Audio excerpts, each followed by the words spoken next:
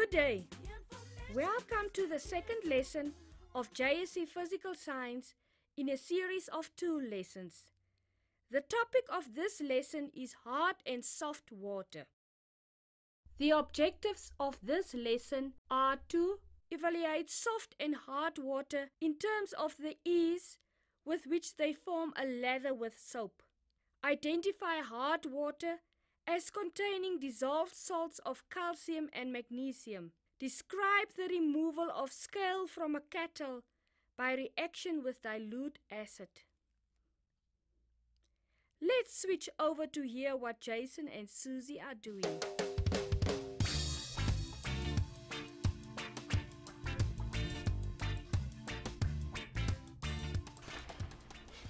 So, how was your holiday in Sumer? It was okay. It's just like I didn't like the water. You didn't like the water? I really didn't like it. That's kind of funny. Every living thing needs water. It's not a matter of choice. Yes, but it's just that the water was hard. What do you mean the water was hard? Let's go to Ms. Thompson and ask her what is the meaning of hard water. Okay, let's go.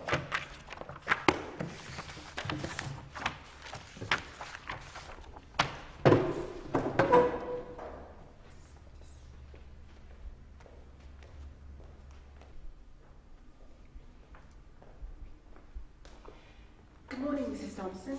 Good morning, you two.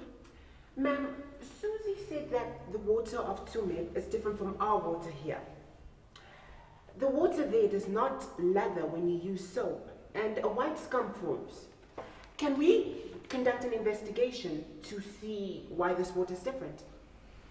So we thought we could use different types of water to see whether the water samples form layer with soap or not. That is an excellent idea. Water that requires a lot of soap to lather is called hard water, and water that lathers easily is called soft water. Have a seat, you two.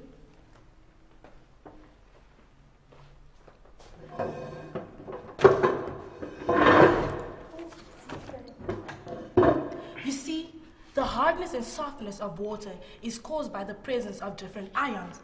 I think we can design an experiment so that we can test the hardness of the different samples of water. And here we have the equipment for the experiment. We've got the test tubes, the measuring cylinder, the distilled water, tap water, the borehole water, calcium sulfate, magnesium sulfate, calcium hydrogen carbonate, magnesium hydrogen carbonate. We got liquid soap, a spatula, a medicine dropper, and a ruler. Susie, please measure out 10 cubic centimeters of distilled water and pour it into the first test tube. Yes,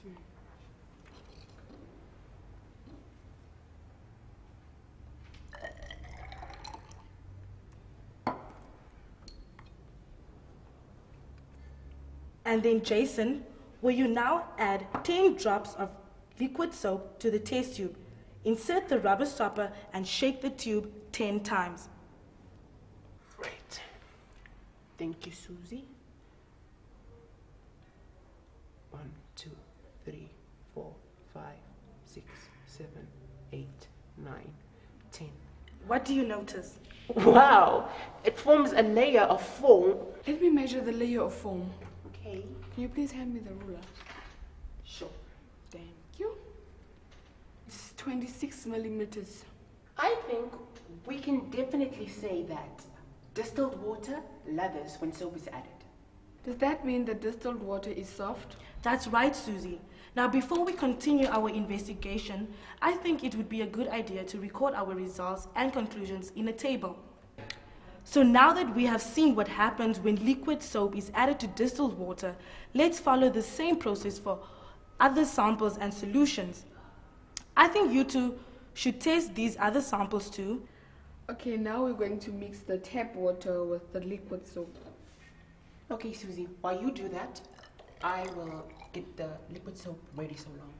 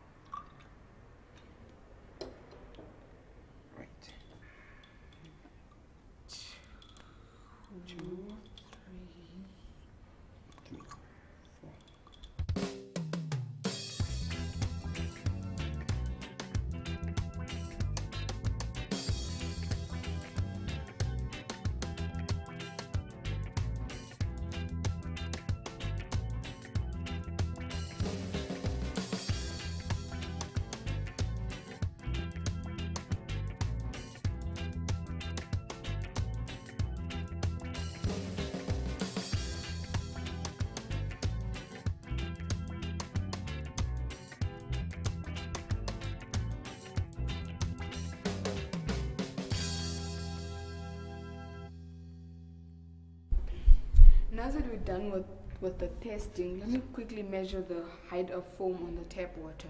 Okay.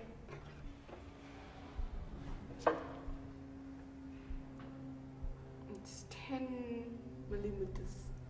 10 millimeters. I'm back, you two. So I've seen you've done with the test. Shall we do the observations? Yes, ma'am. Yes, ma'am. So, show me what you guys have observed. Yes, ma'am.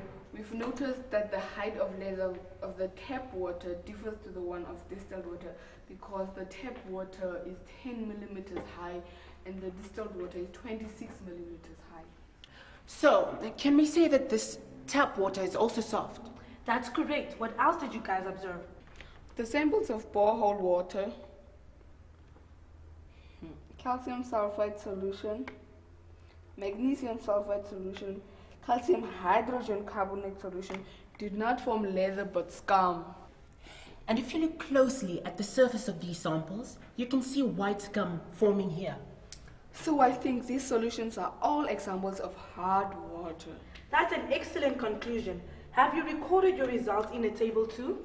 Yes, we have recorded all our results into one table. Distilled water and the sample of tap water is soft water because it forms a leather. But borehole water, calcium sulfide solution, magnesium sulfide solution, and calcium hydrogen carbonate solution are hard water because they form scum. The hardness in water is caused by dissolved calcium and magnesium ions. The scum forms because the calcium and magnesium compounds react with soap, giving an insoluble product that floats on the water. If we have hard water, can we change it into soft water? What about boiling the water? You're right, Susie. Hard water can be turned into soft water by boiling the water, but this only works in certain cases. When water changes from hard water to soft water due to boiling, we call this temporary hardness. When water does not change from hard water to soft water, when boiled, we call this permanent hardness. Let's investigate what happens to this solution of calcium hydrogen carbonate when I boil it. Now, Jason, would you get me the following apparatus in the storeroom?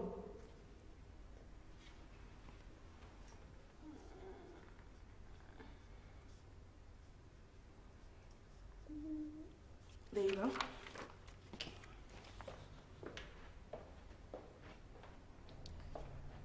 Here is the apparatus you asked for, Mrs. Thompson. Thank you, Jason. Remember when we tested this solution with liquid soap, it did not lather but formed a white scum on the surface, and so we concluded that it was hard water. Now, Susie, I want you to heat 10 cubic centimeters of this solution till it boils. And Jason, while she's measuring, I want you to light the spirit burner. Sure.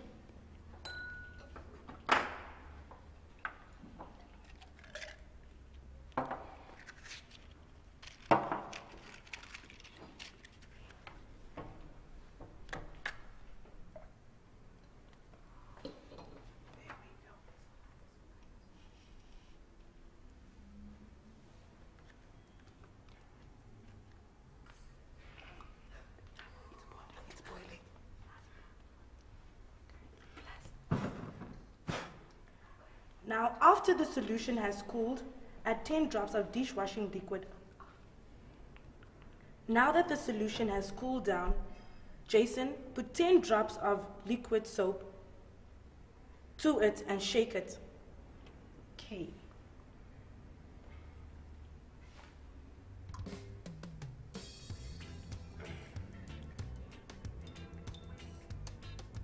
One, two, three, 4.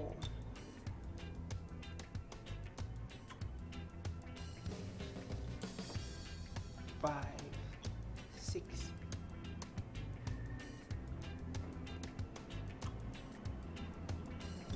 7, 8, 9, and 10.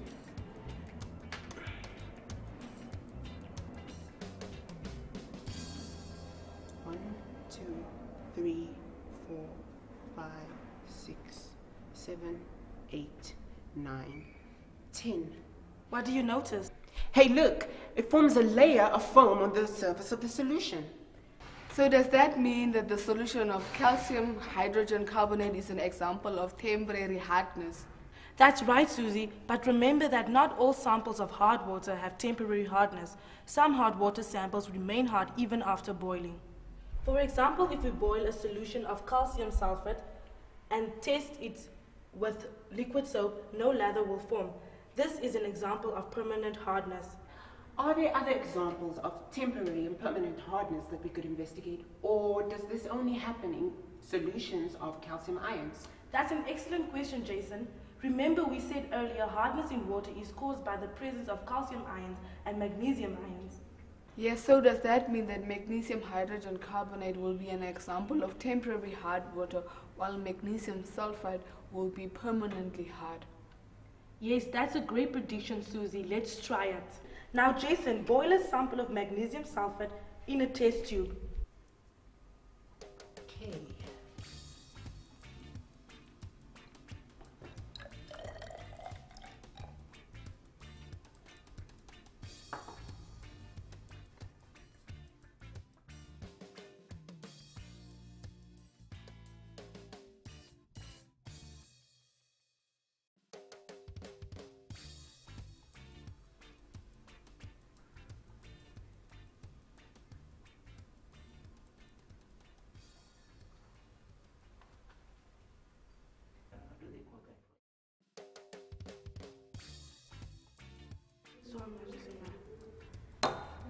And Susie, you boil a sample of magnesium hydrogen carbonate.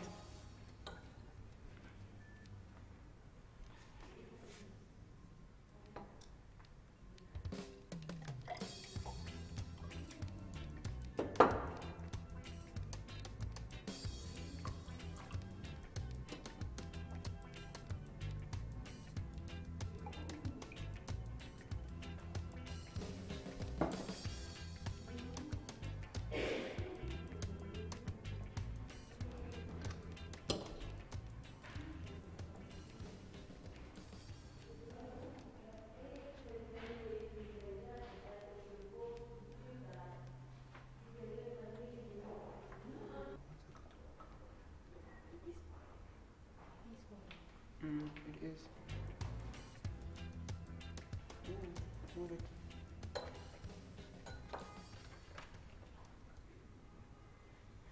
So now that the samples have cooled, you two can put in the liquid soap and see what happens. Okay. Here you go, Susie.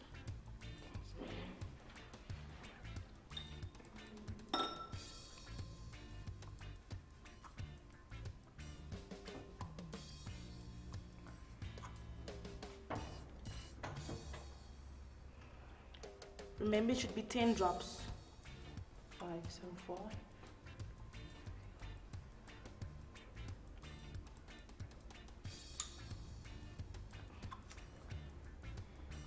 Ten.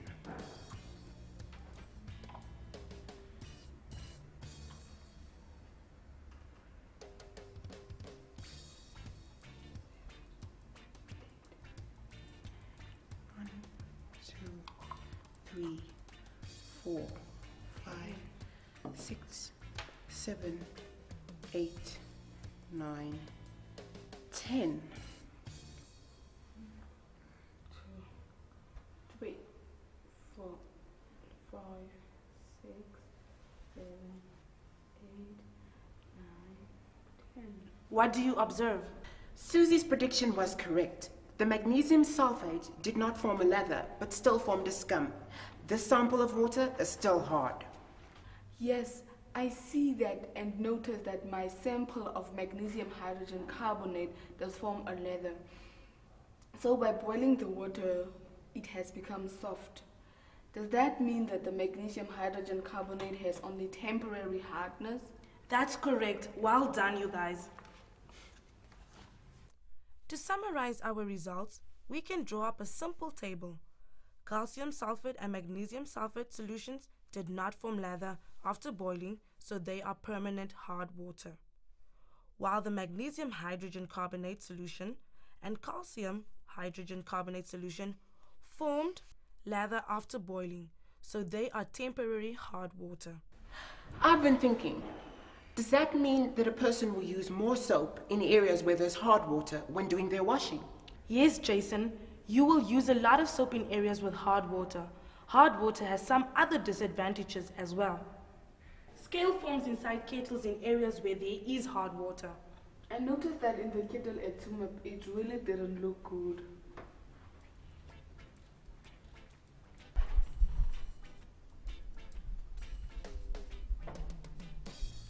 That's true, but the scale can be removed quite easily from the kettle by adding some vinegar, which is a weak acid, and boiling it.